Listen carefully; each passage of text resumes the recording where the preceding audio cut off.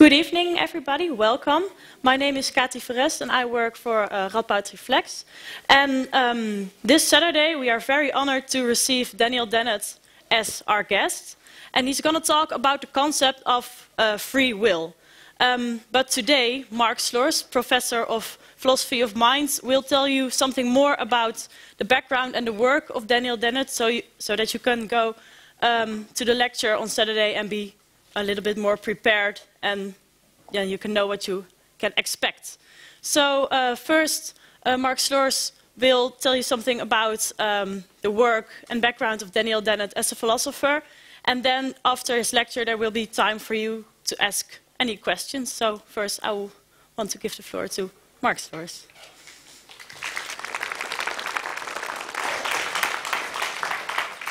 Thank you very much.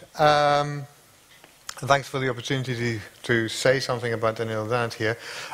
So I was given the task of saying something in general about the work of Daniel Dennett and his philosophical background,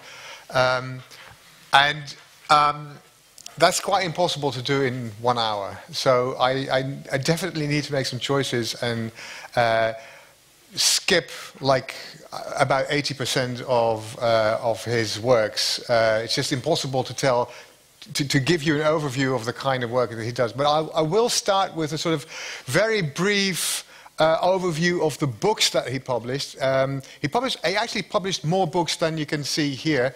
Some of these books are collections of essays, and he published like I don't know how many more essays than you can see that are published in the books here. But he published a lot. This is just to give you an impression of the sheer size of his work. I mean, he's a very prolific writer, and he's very old, and he started relatively young, so he had a long time to produce what he did.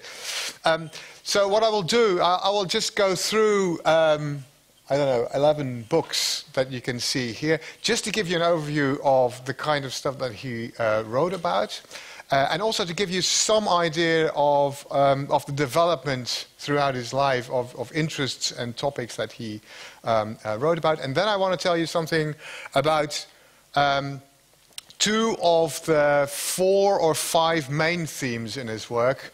I will start with saying something about what is known as the intentional stance theory. That's sort of his first claim to fame, if you want. That is work from the early 70s onwards to, I don't know, early 90s or something. That's a very important concept, the intentional stance. I'll tell you something about that. And then I'll say something about free will. Not very much, because there is... I mean, you can only do so much in 1 hour, but I picked those topics because I think, but I'm not sure, because I'm not sure what he's going to say on Saturday, but I think that these are the topics that might give you sort of the most relevant background to understand what he will be doing on Saturday. Okay, so I'll just start with the books. This is the first book. So Content and Consciousness is Dennett's first book. And it's basically a reworking of his PhD thesis, which he wrote in Oxford under the supervision of Gilbert Ryle. For those of you who know something about philosophy, Gilbert Ryle is sort of one of the really, really famous philosophers of the 20th century, and he was Dennett's supervisor. And in this book, he sort of sets out a large part of what you might call his early philosophical program or project. And as the title conveniently suggests, he says there are 2 topics in the philosophy of mind that I will be concentrating on for, well, perhaps the upcoming 20 years. This book is from 1969, and he was sort of working on these 2 issues, content and consciousness. I'll tell you something about them briefly. These 2 topics for about 25 years after this. In this book, he sort of sets out the program. Not exactly as he carried it out, but almost. So content refers to mental states such as beliefs and desires, right? and beliefs, desires, intentions, hopes, mental states that are about something. So content is also referred to by philosophers in sort of more jargon-like way as intentionality, and intentionality is usually glossed as something like aboutness. So thoughts can be about certain things. Hopes can be about certain things. Fears can be about certain things. And this aboutness relation is usually referred to by philosophers as intentionality. And sort of the mental side of that is what is referred to as mental content. So one question that Dennett wanted to ask himself is, okay, how is it possible that mental states can have content? How is it possible that mental states can be about certain things? More colloquially put, how can we have beliefs and desires? That's one thing. And another problem is the problem of consciousness. And consciousness is defined, sort of, it's not defined, it's characterized as the subjective feel that experience has, that thinking has, that hoping has, that experiencing emotions has.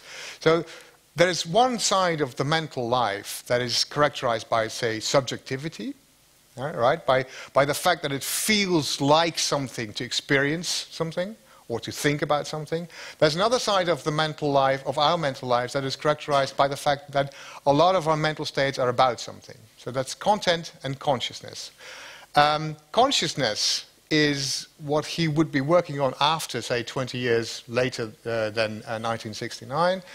Roughly 22 years later, and content is what he started with. And I'll tell you something about consciousness in a moment, and I'll skip consciousness entirely, because his theory of consciousness is very complex, very controversial, as is most of his other stuff, by the way. I mean, a lot of the things that Dennett wrote about are very, very controversial. But, okay, I'll defend him tonight.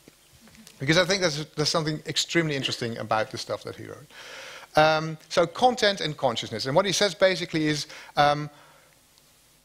my project is to explain how content and consciousness, and together content and consciousness sort of make up most of our mental lives. So content and consciousness cover roughly the concept of a mind.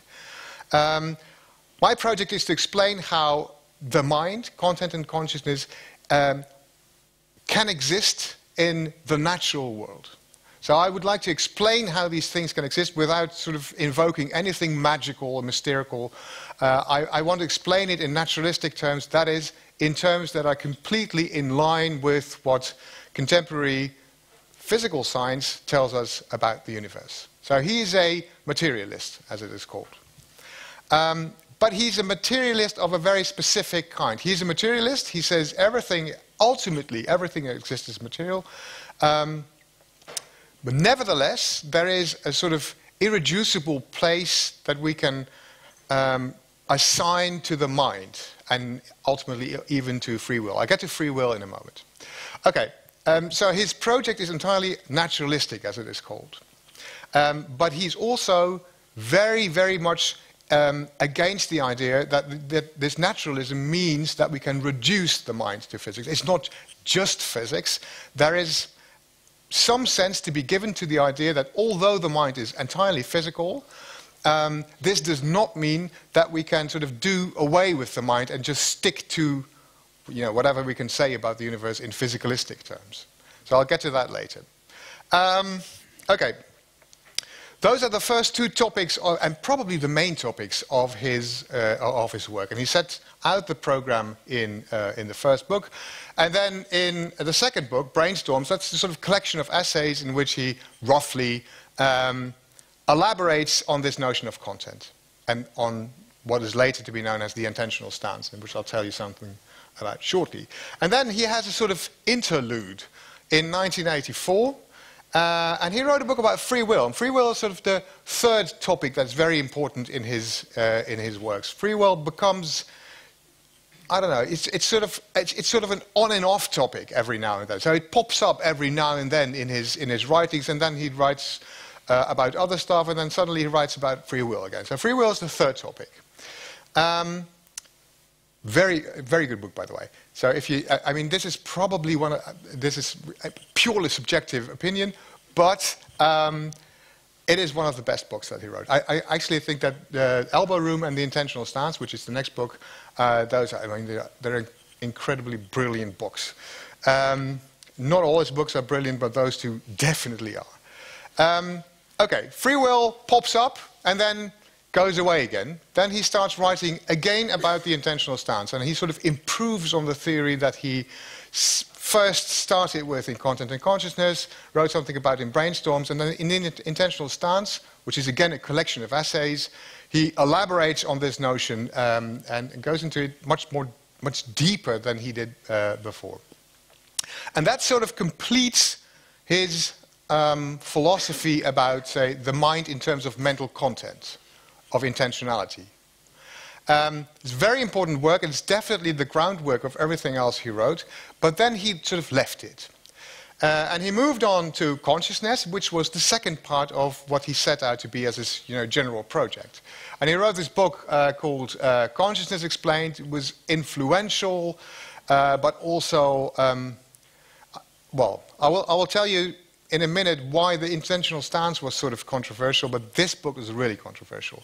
It was not that well received, and I guess Dennett is one of those philosophers who sort of, you have to give him some time. So when he wrote The Intentional Stance, everyone said, nah, this can't be right, this is just a sort of as-if theory, this cannot be the right story about the mind. When he wrote about consciousness, and he called the book Consciousness Explained, everyone saying, this is not about consciousness, this book should be called Consciousness Ignored. And everyone was sort of really furious about it. What you see now about the opinion has changed with respect to the intentional stance. So many people now sort of change their mind and think, me too, and think, okay, there might be something that's probably much to the whole notion of an intentional stance, and we can actually use it. You can see the same happening now with respect to Consciousness Explained. People are more open to his ideas. But I won't say anything about consciousness any more than this. Then he moves on to what later becomes a very, very important topic in his thought, which is Darwinian evolution, the theory of natural selection. And that becomes a very, very important topic in his general work. This is 1995, and okay, so roughly he writes a book about Darwinianism and about its all-pervasiveness. I'll skip some books because otherwise I won't get... the books on kinds of minds and brain children are, again, collections of essays. And then in 2003, and I'll tell you something about that, he returns to the notion of free will. And basically what he does is he combines his original thoughts in Elbow Room, which was the first book about free will, and he combines it with his thoughts about Darwinian evolution theory. And that becomes a really nice and interesting new perspective on free will, and I'll tell you something about that as well. And just to sort of finish all his books, Sweet Dreams is a sort of rehash of Consciousness Explained, and he sort of corrects mistakes and also mistaken perceptions of his book. By now, we have 4 themes that are very important in his work. Content, one, tell you something about it. Consciousness, I'll ignore that.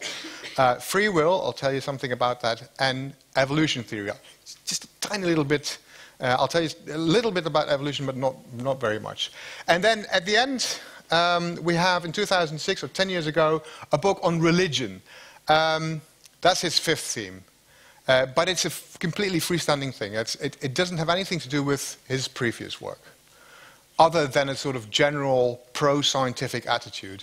And it's very much written for the American public. I mean, religion in America plays a different role than it plays in Europe. And so this is a very critical book about religion. And he is very critical about religion. He's a very outspoken atheist. But for us, that's perhaps less interesting than for the American public, where this plays a much more important role. And then finally, in 2013, this is a sort of Dennett's greatest hits book, in which he has a sort of popularized version of all his, well, greatest hits. And he has a lot of greatest hits because, I mean, he has an immense lot of truly innovative and new ideas. which I will tell you about now. Okay, so we'll start with the intentional stance. I'll just take the time. Start with the intentional stance. The intentional stance is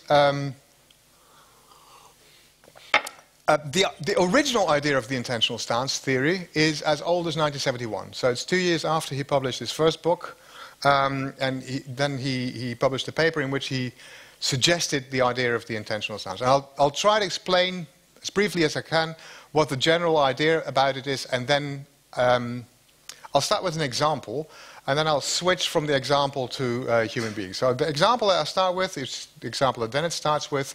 It's controversial, and he didn't really recant, but he said, you know, there are tricky things about this example, but it helps so well that I use it here now as well. So this is a chess computer. This is not a real game of chess, this is a chess computer. So imagine you're playing a game of chess against the computer. And you make a move, and you wonder what the next move of the computer will be. So you make a certain move, and then you think, okay, now I'm curious to see what the computer will do. How will you find out? How will you figure out what the best prediction is of what the computer will do? Well, you can adopt various strategies, says Dennett. And the first thing you can do is just acknowledge that the computer is a physical machine. It's made up of atoms and molecules, and atoms and molecules behave in very lawful ways, and we have a sort of rough idea of what the laws of physics are. Suppose we have a general idea of what that is, then you can treat the chess computer as a physical device, and you can, well, no, you can't, but you can imagine that some imaginary god would be able to calculate the positions of each of the molecules in the computer, combine that with his knowledge about the laws of nature, and then ultimately running down, I don't know how many millions of computations, you finally get a prediction of what the computer will do. Which is just it's a physical prediction. You treat the machine as a physical device. You record all the physical options, all the physical features of the device, and you use your knowledge of the laws of nature to calculate what the machine's next move will be. It's impossible in practice, but in theory it will work. And a theoretical god would be able to predict the next move of the chess computer with 100% accuracy if the laws of if our knowledge or his knowledge of the laws of nature is perfect. Yep? That's called the physical stance. You just treat the object as a physical device, and if you have all the physical knowledge you would require, your predictions are 100% right. So that's fine. But it's completely impractical. We can't do it. So we cannot make a prediction of the next move of the chess computer if we adopt the physical stance, so we better do something else. Well, what can we do? Well, we can adopt what we can call the design stance. The computer is designed in a certain way. There was a programmer who originally programmed the computer, and he thought up the whole program behind this chess computer, and you can sort of look up the program and go through all the lines of the program and then see, oh, okay, now we're here, and I just moved my pawn, so now we're here in the program, and then you sort of figure out what the next move of the computer will be. That's adopting the design stance. You look at the machine through the glasses of the designer, right? So you're not really worried about all the physical properties of the thing. You sort of suggest, okay, the physical properties are as they should be. I'm now merely interested in the program, the way that the device is programmed. That allows you to come up with a prediction much, much faster than by adopting the physical stance, right? Because you need much less computation to do this. But it's also slightly less reliable. So adopting the physical stance is completely foolproof. It's 100% reliable because the laws of nature are as they are. In the case of the design stance, it's fairly reliable because usually a computer does what the programmer wants it to do. But every now and then, it doesn't do it. So for instance, if you spill coffee on the machine, then something goes wrong. And if you adopt the physical stance, then you can obviously take every coffee molecule into account, or water molecule into account, and your prediction would still be accurate, but not if you adopt the design stance. But still, the design stance is a lot of work. It is much, much more easy, says Dennett, to simply adopt what he calls the intentional stance and pretend, well, the word pretend, okay, I'll swallow the word pretend, and treat the machine as if it is a rational agent who knows the rules of chess and who wants to win, and who's fairly rational. So you basically treat the machine as if it's another human chess player. And then you can come up with a prediction incredibly quickly, especially if you're sort of a trained chess player. You come up with your prediction fairly quickly. Much more quick than by adopting the design stance. This is called the intentional stance. An intentional stance basically means trying to explain and predict the behavior of any system by attributing beliefs, desire, and especially rationality to a system. And you can do that. We do that all the time, and we can do it with chess computers as well. And it works. It is not as reliable as adopting the design stance. Certainly not. We make mistakes. But it is incredibly quick, and we're very, very, very good at it. Now, the idea is not that we are like chess computers. I'll get to that in a minute. First, it's very important to see that you have one system, a chess computer, and you have three different ways of looking at it. It is not the case that any one of these three ways of looking at the chess computer is sort of privileged from a scientific point of view or from a philosophical point of view. They're just ways of understanding what the machine does. And they're different ways. And they're very much different when it comes to complexity and you know, how difficult it is to actually come up with a prediction. They're also different with respect to accuracy, but they're all sort of legitimate. That's the basic message. Now, the idea is not that we are chess computers, but the idea is that we can adopt the same three kind of stances towards human beings. And in fact, says Dennett, this is what we do all the time. Well, the physical stance is, I don't know whether I need to say something about that. I mean, human beings, he says, he's a naturalist, so this is very, very important to keep in mind. He's a naturalist. He thinks human beings are physical systems, ultimately just made up out of molecules. So we can adopt the physical stance to human beings. It's not very practical. We are way too complex to say anything sensible about ourselves in purely physical terms. And then what about the design stance? Well, this is tricky, because obviously there's no designer. I mean, a chess computer has a designer, a programmer, but we don't have any programmers. So it's interesting to look at the design stance from Dennett's point of view. I'll be very brief about this, just to save time to tell you something about the other stuff. But in his work, throughout his work, and you can find it in Brainstorms, you can find it in Intentional Stance, but also in many of the later books, you can find various ways in which he looks at the so-called design stance when it comes to humans. You can look at sort of the functionality of the brain, just basically look at what neuroscientists tell us about how the brain works, and which part of the brain has which function, basically. And then you obviously adopt the design stance. You don't adopt the intentional stance yet. So if you look at the brain, and if you look at the brain's functionality, you're not sort of looking at human beings from the intentional stance. So this becomes very important later. If you look at the brain from this perspective, you're not really looking at minds yet. This is very important.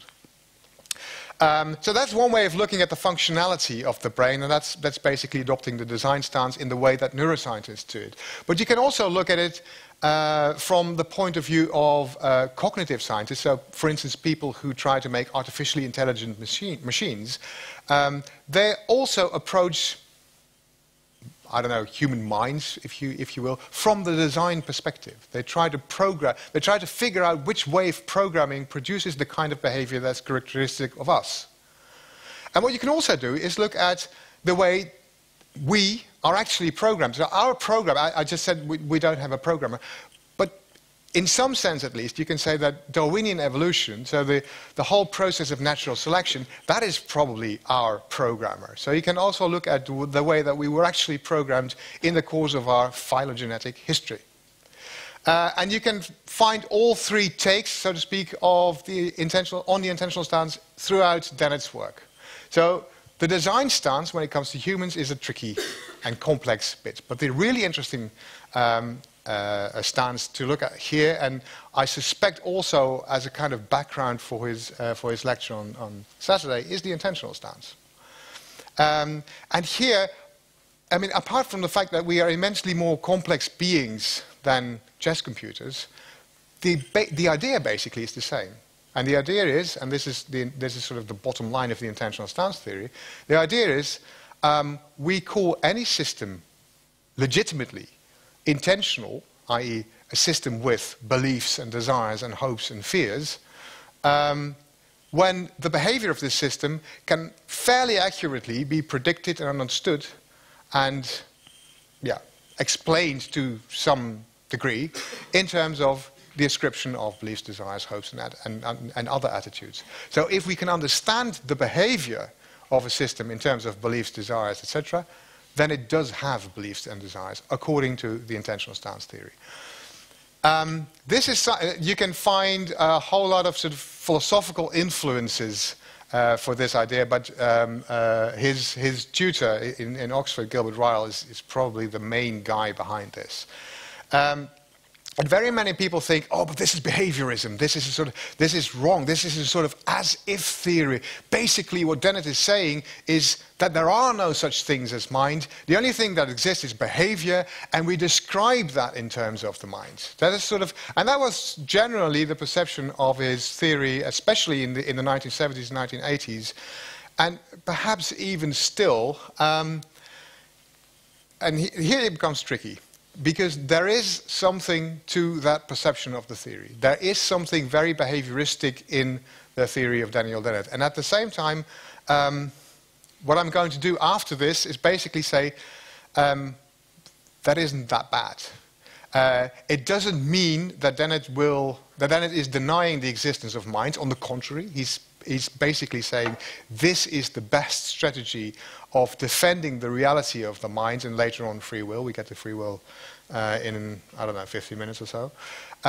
This is the best way to go. So this is a tricky thing. I was talking to someone from Vox magazine here, and while I was talking to her, I suddenly realized that in the 1970s and 1980s, he was sort of regarded as, I don't know, perhaps in about the same way that many people regard Dick Swaap in Holland now, as sort of, the evil guy who wants to reduce everything and he wants to deny the mind, etc. And now the perception is completely the other way. It's sort of turned around in the sense that people begin to realize that this is probably the best way of defending the reality of mind against some sort of neuroreductionism.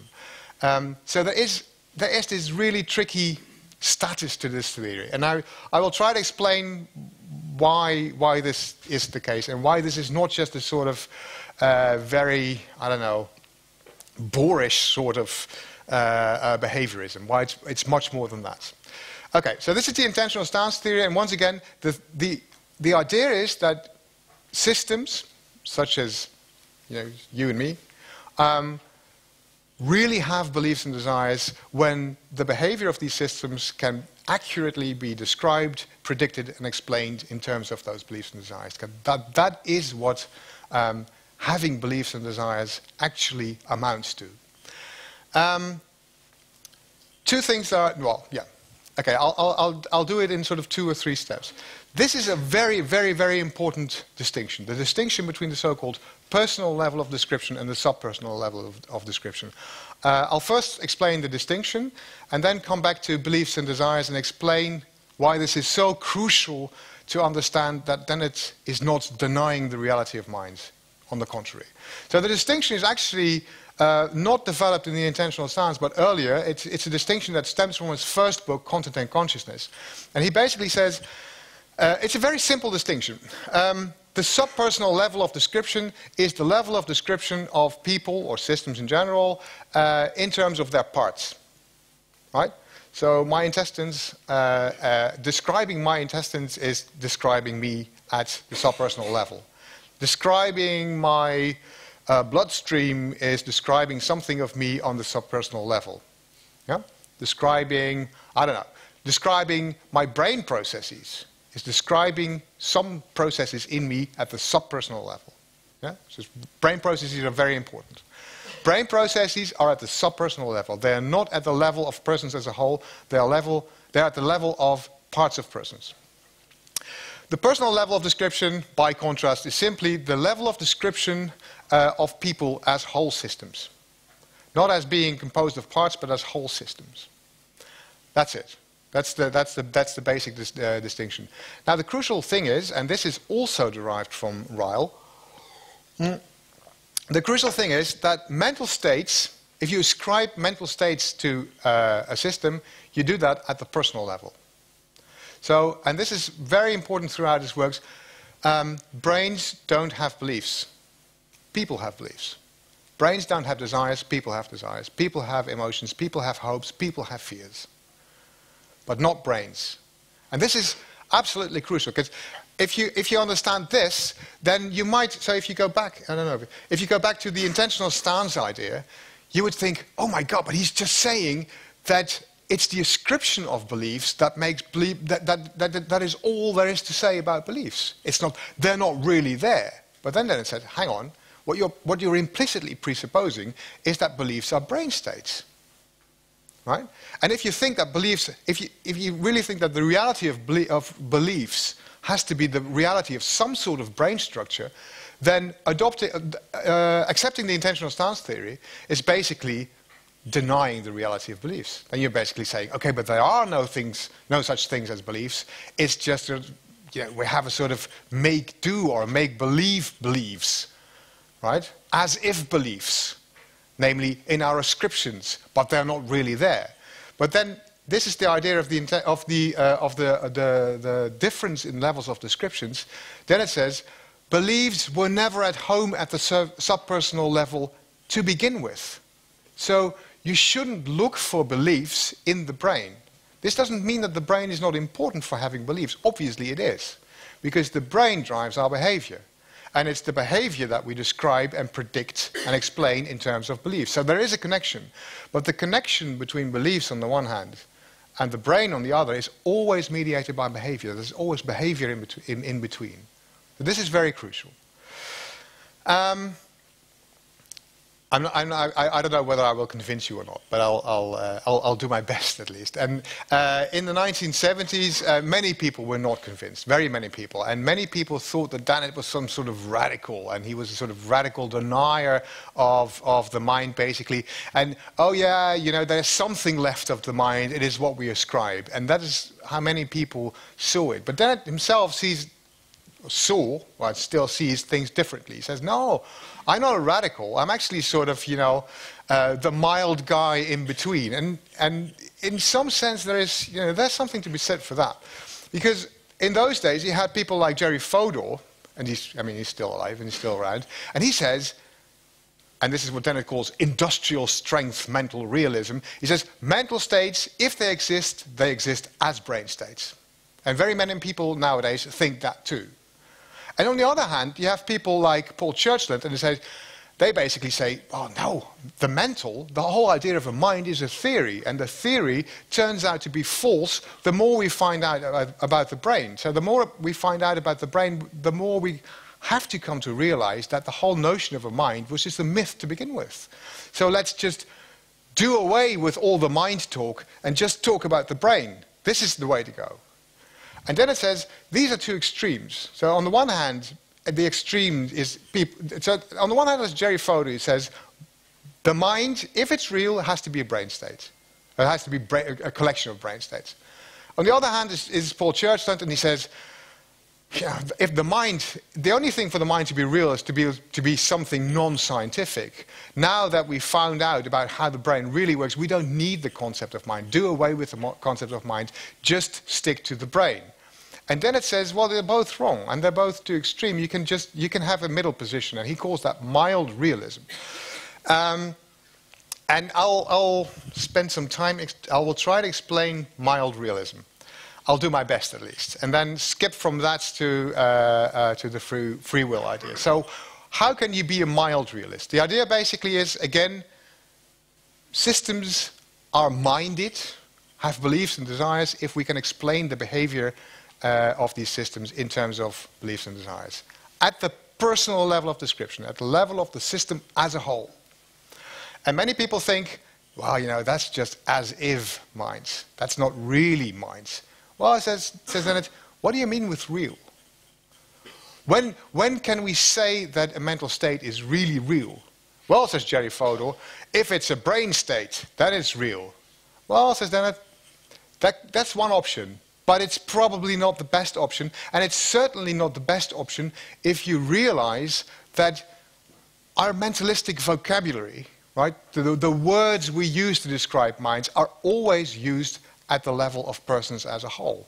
If you realize that, it's probably a better way of looking at the reality of minds. And how shall we do that? Well, I'll now skip, I'll go to an example that he uses to, it's one of the many examples that he uses to explain why you should be a realist and in what sense we have to be realists with respect to minds later on free will. It's an example, so this is just a sort of a jump. It's an example, it's called The Game of Life, and I have a video about it which explains it much quicker than I can.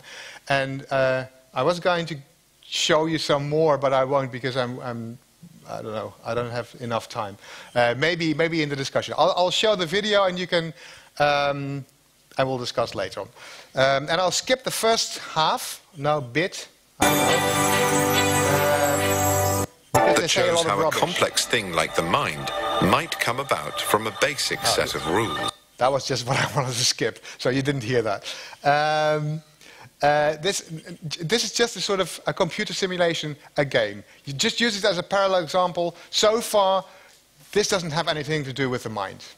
Any pretense that it does, and many people do pretend, it's not relevant now, okay?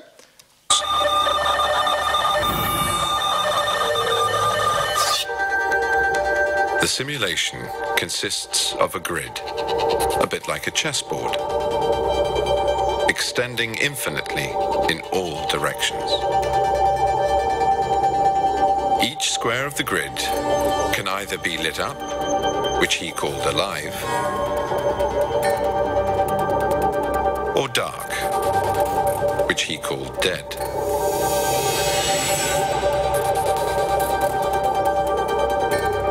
Whether a given square is dead or alive depends on what is happening in the 8 other squares that surround it.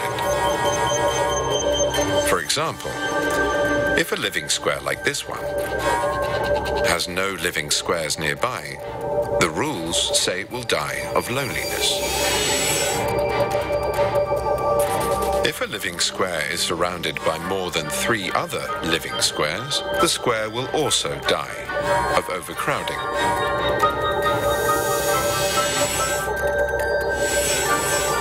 But if a dead square is surrounded by 3 living squares, it becomes lit, or is born. Once you set an initial state of living squares and let the simulation run.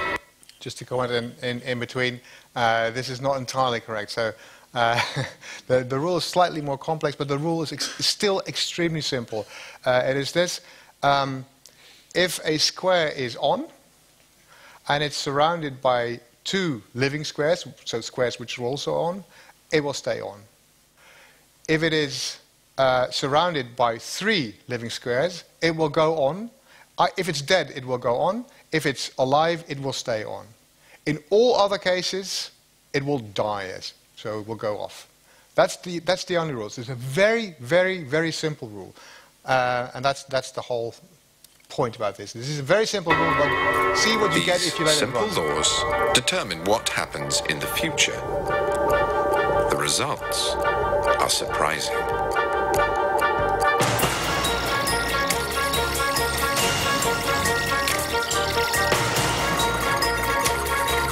As the program progresses, shapes appear and disappear spontaneously. Collections of shapes move across the grid, bouncing off one another. There are whole kinds of objects, species, that interact. Some can even reproduce, just as life does in the real world.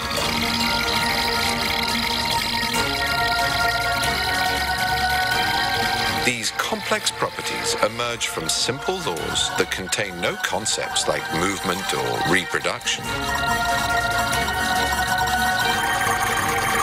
It's possible to imagine that something like the game of life, with only a few basic laws, might produce highly complex features. Perhaps even intelligence. It might take a grid with many billions of squares, but that's not surprising. We have many hundreds of billions of cells in our brains. Right. Yeah, I'm a little bit. So, who of you is familiar with this example, and who's familiar? Okay, who's not familiar? The rest. Oh, okay. I'll just take a little bit more time to just explain them. So I'll just go through this very briefly. The example. This is an example that figures in, I don't know, throughout Dennett's works, and he uses it for various purposes, and because it's a sort of, I don't know, multi-purpose example. It's a very, very illuminating example, and I'll do two things with it. I'll explain the reality of the mental in a minute. You won't see the connection yet, but you will. And I'll explain his stance on free will using this example. So, and so does he. So this is just to show you in a little bit more detail what the example is. So this is a... now, look at this thing, look at this shape. And we now apply these very simple rules. Yeah? So once again, if a square is alive and it's surrounded by two living cells, it will stay alive. If it is surrounded by three cells, it will stay as it is. So if it's dead, it will stay dead. If it's alive, it will stay alive. In all other cases, it will die. That's the rule. It's an incredibly simple rule. Now look at this shape. And we go from step to step. So the next step is this. And then you do this, and then this, and then, hey, we've seen that one before. I don't know if you can recognize it. So we'll do it 4 times more. 1, 2, 3, 4. There it is again. What you can also see is that it has shifted its place throughout the grid. It moves sort of to the lower right corner of the field. So if you let it run, you get this. Yeah? This is called a glider. This is a very simple, I don't know, what is it? Organism? No, it's not an organism. Being, thing, entity. But that's the thing. Now,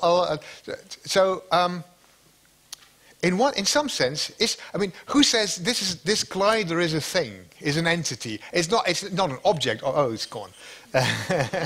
I'll hang on. Clear, and then I'll go. There it is again. This looks like one thing moving sort of over there. It's gone again. Okay, moving over the grid, right? It looks like one thing, but is it? It's a sort of. You can also say, no, it's not really a thing. It's a collection of dots that just go on and off.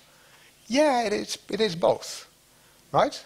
It's not that one perspective is right and the other is wrong. So remember the chess computer, remember the human being, remember the difference of stances, that you can take different stances towards the same thing. Right? We can say this is a collection of dots. Why? Well, because it is a collection of dots. That's just not very controversial. But you can also look at it and you can say, oh, but that's a glider.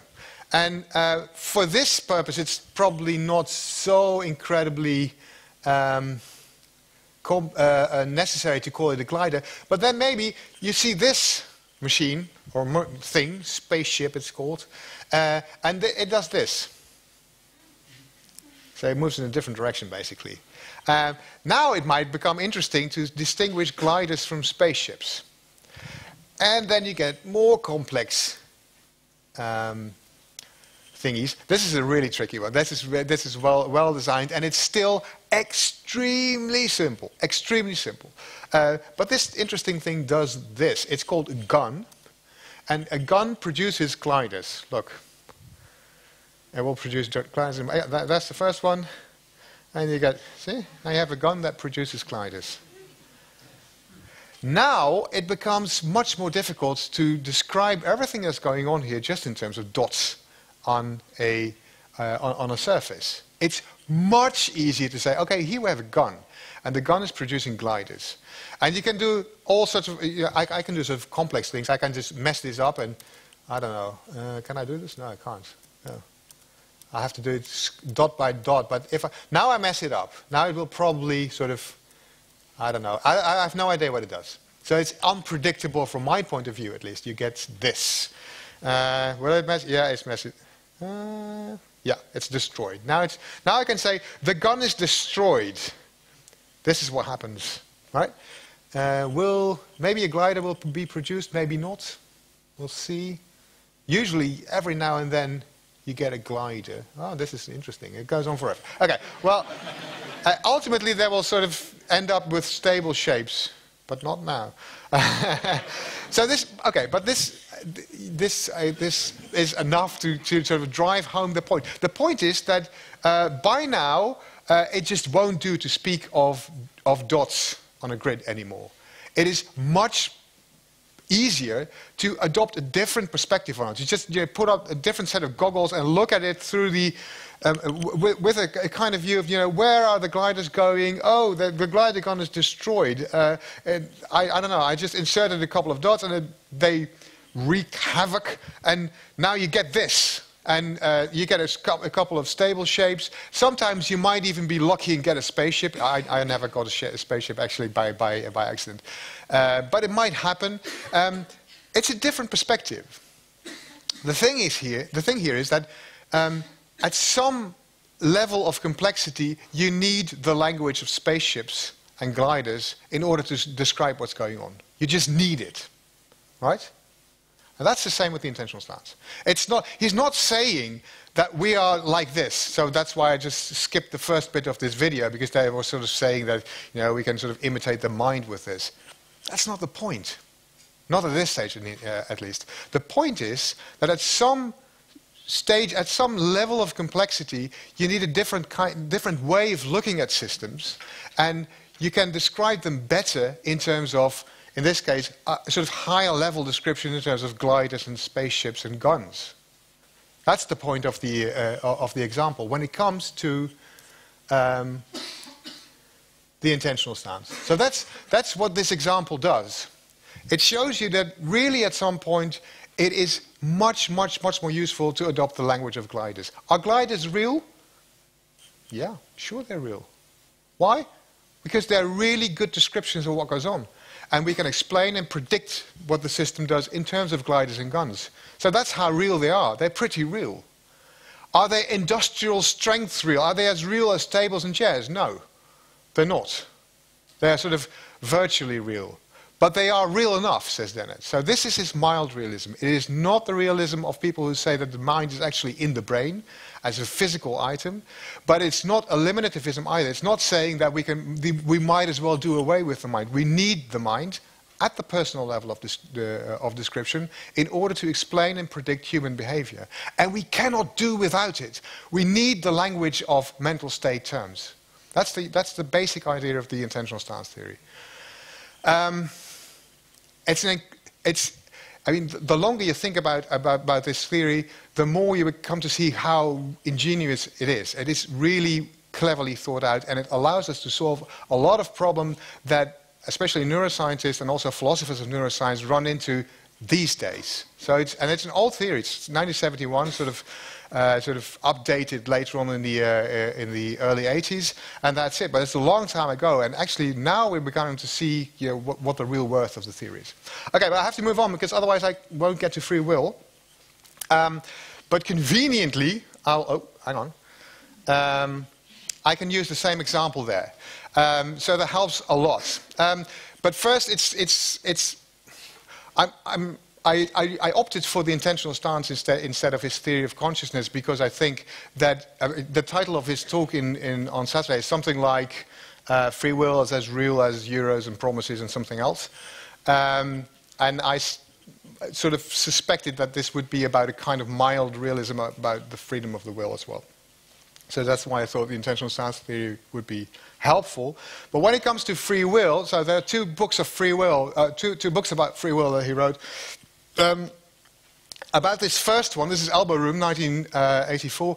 About the first one, it's important to mention the subtitle, because the subtitle is brilliant.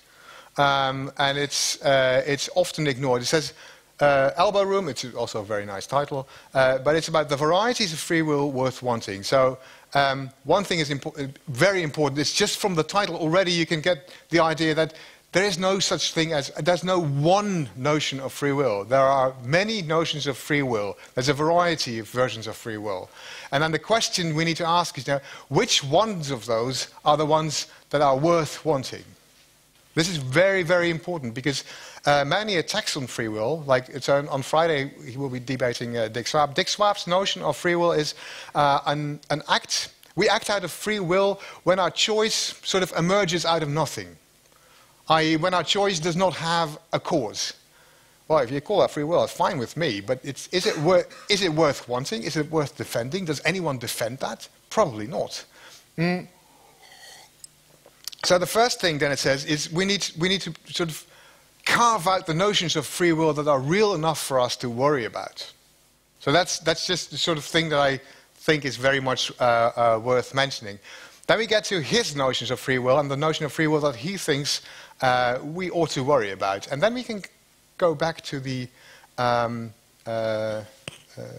game of life example, because he uses exactly the same example in that book again. And it helps a lot, because I've already explained it. You can see on the cover of this version of the book already that the whole notion of, say, patterns, so like you see the patterns in the game of life, but patterns in this case in flocks of birds, plays an important role. And I'll explain why. First, when it comes to free will, most people are worried about determinism. That's not the only thing to worry about. I should say that this in advance. Determinism is probably a sort of troublesome concept if you want to believe in free will. Why? Well, because for one thing, it's alleged to, I mean, the problem with determinism is that many people think if determinism is true, we don't really have any choices. There's nothing for us to choose. This is hotly debated, and actually most philosophers are so-called compatibilists, and compatibilists believe that free will and determinism are, as the word says, compatible. They're not, I mean, they appear to be sort of incompatible with each other. I mean, it appears that if the world is deterministic, there cannot be such a thing as free will. Most philosophers, but not all, want to argue in one way or another that even though the world is deterministic, we can have such a thing as free will. And Dennett is one of them. And his way of doing this, of explaining this, is it's very original. And it's definitely not copied by someone else. Okay, so determinism is the main worry. If you agree that that's sort of the main worry, it's not the only worry. There are various other options, other things to worry about. But if determinism is the main worry, well, then the example of the game of life comes in handy again. Why? Well, because the game of life is entirely deterministic. We've just heard the rules of the game of life, and those are the rules, right? So it's about a square being surrounded by 2 or 3 other squares, and then in other cases it will die. That's the rules, and it's exceptionless. It's entirely, completely, thoroughly deterministic. There's no wiggle room, no elbow room there. It's just, it runs as it is prescribed by the computer or by the programmer or whoever. So it's deterministic. Well, but if you look at at various sort of higher level, really complex patterns in the game of life, you get very interesting. You can get incredibly interesting patterns. So this is I won't go into this, but for those of you familiar with it, this is sort of Mandelbrot fractal. It's an incredibly complex structure of realized in the world, so to speak, of the game of life. It's incredibly complex, and it behaves in a sort of lifelike way. These are also structures in the game of life, but obviously, zoomed out from. I mean, like really far zoomed out. I mean, it's like It's not like these white things are anything like the dots on the grid. The dots on the grid cannot be seen. But you get this sort of cellular-like structures in the game of life, right? It's still entirely deterministic, but deterministic at an extremely low level, at the level of the individual dots. And you can't see the dots here. The dots are like molecules in the cells of our body, right? So they're extremely small. And if you zoom out far enough, you get systems that are absolutely unpredictable and that sort of, I don't know, have this sort of lifelike structure. And you get systems like, I mean, the glider, we can call gliders gliders, and we can call spaceships spaceships. Well, we can see that the glider consists of 5 dots. That's it. 5 or 6, I don't know. But a very few dots.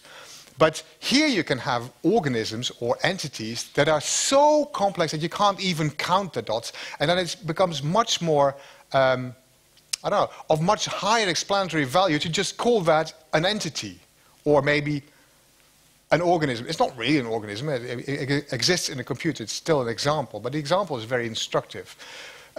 Why? Well, for one thing, the things become unpredictable, but much more importantly, it is very helpful to describe these beings as being sort of autonomous.